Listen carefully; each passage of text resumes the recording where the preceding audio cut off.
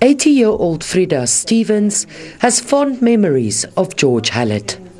Meeting in Athlone decades ago, Hallet soon became a family friend. Through the years, he documented many of the Stevens family's biggest occasions and everyday life. Stevens describes Hallet as an ordinary man with an extraordinary talent which he used to inspire and help others.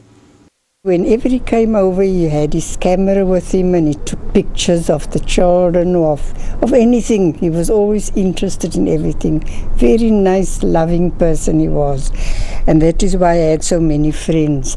The most important one was when he took pictures of our daughter's wedding. That was so beautiful. He spent the whole evening at the wedding and we enjoyed his company all the time. Stephen says Hallet had the ability to carefully observe and capture life through his lens. The struggle against apartheid was one the Stevens family shared with the photographer. Self-taught, he enhanced his skills later in life. He captured much of District 6 before it was demolished. Going into exile and returning in 1995, Hallet was, among others, the official photographer of the Truth and Reconciliation Commission. Hallet remained humble and was well loved by all who knew him. We will always remember him for his light, his laughter, his boisterous personality, his outrageous jokes, and being the life and soul of many a party. Nobody can doubt his artistry in capturing beauty and joy in everything he saw through his eyes and his lens. Nor can we doubt his contribution to photography, particularly South African photography. Rest in power, Papaji. Hallet inspired generations of photographers. One of them is the SABC lensman, Clinton Cerf.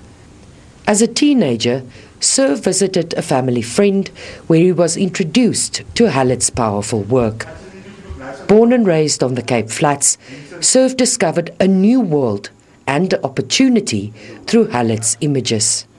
And in their house, there's always been these beautiful images. Little did I know it was the photographer George Hallet, and that made me want to pursue a career in photography. I went to an institution and I took some of his images with me and showed the people that this is what I want to do. These are the images I like to take.